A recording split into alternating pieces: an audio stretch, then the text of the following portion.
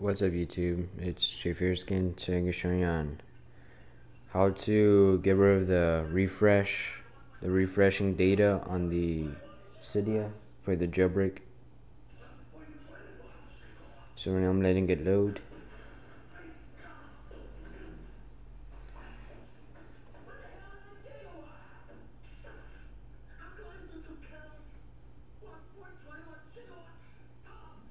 Okay, as you can see, it says updating.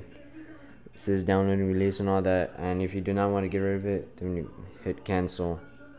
It says error refreshing data. Today we're showing you how to get rid of the refreshing data without background or anything else. It's just one thing. You don't have to do anything. You just download it and that's it.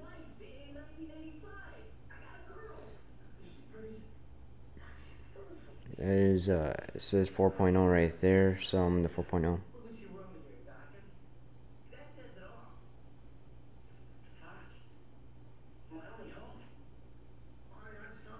So I'm letting this load.